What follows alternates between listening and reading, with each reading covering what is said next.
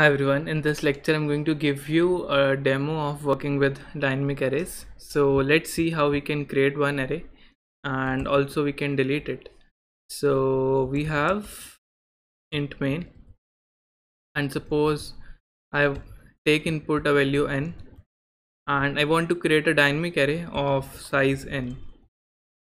So I will write int star array equals new int, and here I can give size n.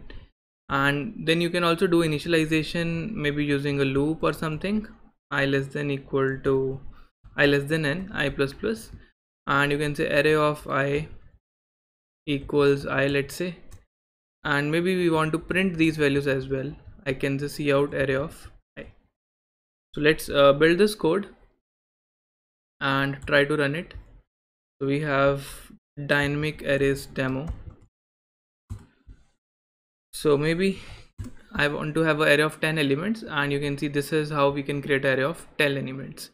Now suppose at this point my work is done, I want to free up this memory, so I can delete this array and I can say okay, let's delete this array, and that's it. So this memory will get freed. So at this point, before coming to return 0, what happened is we have an array variable in main, we have a dynamic array in heap. So this is heap memory. So when we come to this line, so by this line we have already deleted this part of the memory, but this variable will still store the address of this array. So let's say this value is 204. So this array this will still persist in the memory, okay, because it is in the static memory. Okay, so it is the memory of the main function, and main function is not yet over. Okay, main function is over when this block is finished. So even if I do cout arr here, I will still get the address of that particular array. Okay, so let me show it to you.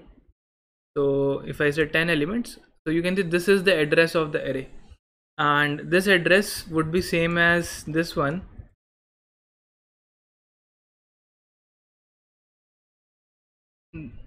Okay, I'm just going to trying to clear the concepts. Okay, so when you delete a array, so the static address doesn't get deleted until the function call is over, or the scope of variable is if it is there, then it will not get destroyed, but the dynamic memory will definitely get destroyed.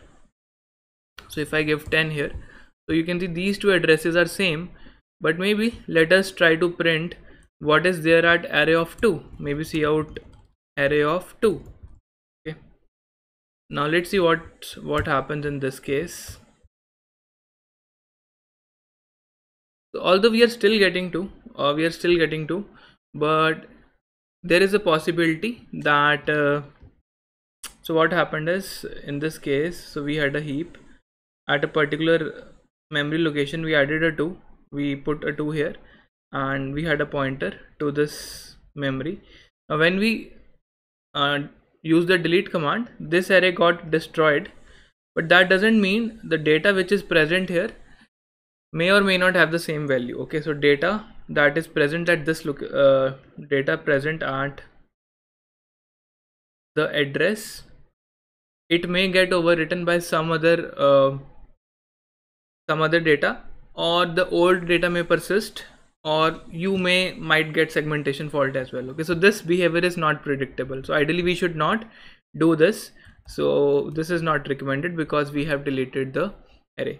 So I hope this short demo about 1D arrays is clear, and in the next lecture I will give you an example of how we can create 2D dynamic arrays. Okay, so let's see